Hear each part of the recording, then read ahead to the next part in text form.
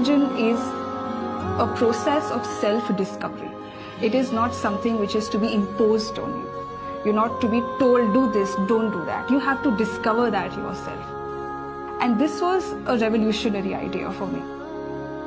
And therefore I started to study Islam more deeply, and I thought that I should share these ideas with people. So you rediscover the blessings of God that you're immersed in on the day of Eid, and prayer is an expression of that rediscovery.